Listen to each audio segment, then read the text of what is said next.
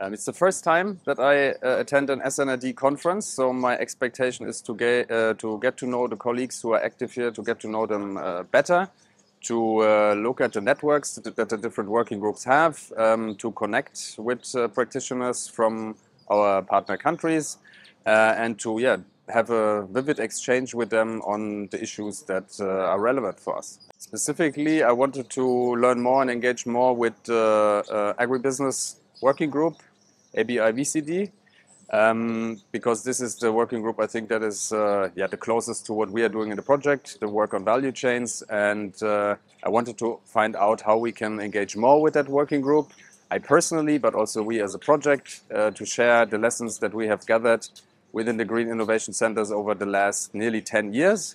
For us, the SNRD is a potential forum to share our knowledge, but also to get new input from the colleagues who are also working on value chains. I mean, for us, it's a bit difficult to take a lot of new things up because in our duration, project duration, we're basically phasing out right now. So it's not so that we will integrate a lot of new things in our project, but for me it was still important to see, okay, how are bigger projects, like regional projects, for example, that also work on value chains, what is the status quo with them, and also how are they looking at questions regarding knowledge continuity.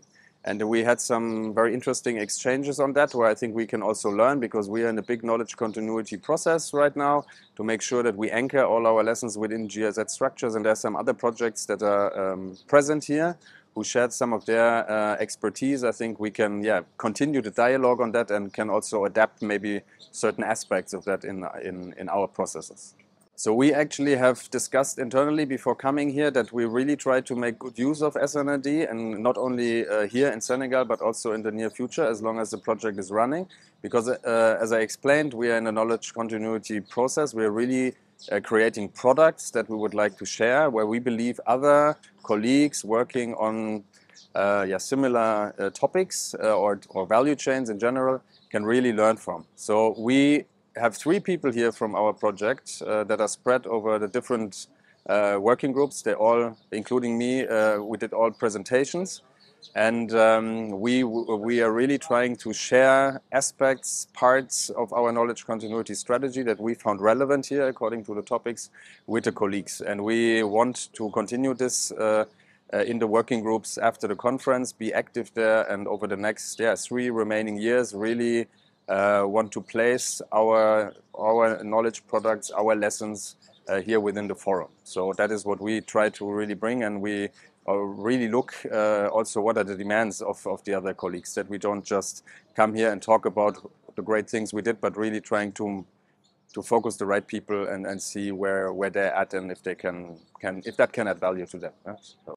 Is there any specific thing that you're very proud of, or that you think is very useful?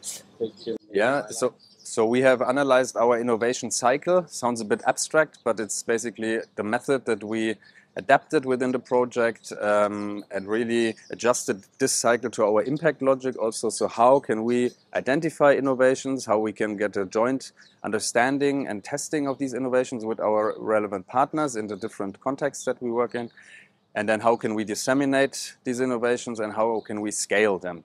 And in between that also, how can we always provide feedback loops for adjustments. This is something that has proven quite successful for us, we believe, and is something that especially colleagues who might program new projects could learn from, because we run over a decade now, so we have quite some learnings. But also we believe this is something, the success factors, for example, for scaling innovations, for scaling for impact, is something that we can also contribute to the current debate on transforming agricultural and food systems in general. So how can you link up evidence from the ground with policy discussions? I think we have some lessons there that could be helpful for colleagues who are now in newer projects doing that and maybe looking for evidence to underline certain points in their policy dialogue. I think we can provide something there. So if I had a magic wand, I think I would look at governance structures. Actually, I'm a bit biased. I'm a political scientist, and I worked 8 years on land governance and land rights issues. And yeah, land governance already entails it. It's a governance aspect.